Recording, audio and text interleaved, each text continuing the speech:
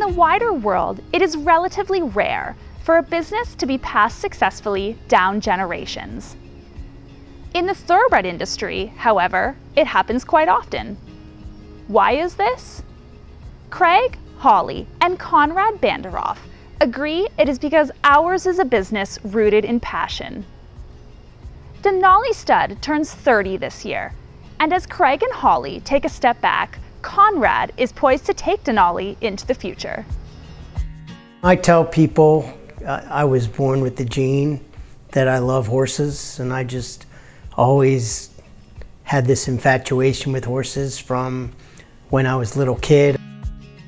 It was a great environment to grow up in because I got to see how much work goes into running an operation like this, and then especially in my dad's role, how much pressure and work is required for his role. And so that was really a strong role model for me at a young age, just seeing that work ethic. I am not from a horse background at all, and so I knew nothing about horses until I came into it as Craig's wife. And as I've watched the industry, I very quickly learned that it's all consuming. It's not a job. It's a lifestyle, and it's a way of life. And I think that people who are raised in the industry, whether they're the sons and daughters of trainers or farm owners, consigners, there's just this incredible reverence for the horses as animals, and also honestly for the land, and being a steward of the land and understanding how special it is to have a piece of property. It kind of becomes part of the family for sure. So I do think it is unusual, but understandable that so many families in the horse business have sons and daughters who want to join their parents. I think when it comes to horses, obviously, one of the things that's very important to me, and I am really pleased that it's really important to Conrad, is to raise good horses, right? Give them every chance to be an athlete, give them every chance to, reach whatever potential they may have.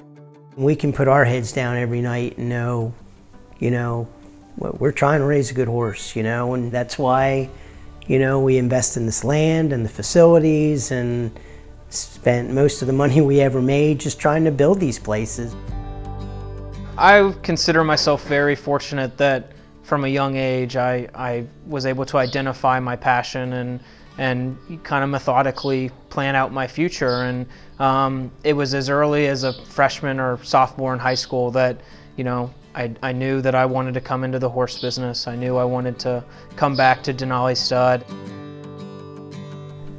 I'm sure the outside world can look at kids like Conrad and some of the others and say, wow, what a leg up they had, and they did, but nobody handed this to Conrad. I'm just not that type of person, right? And he had to prove to me his passion, and he had to prove to me his capability.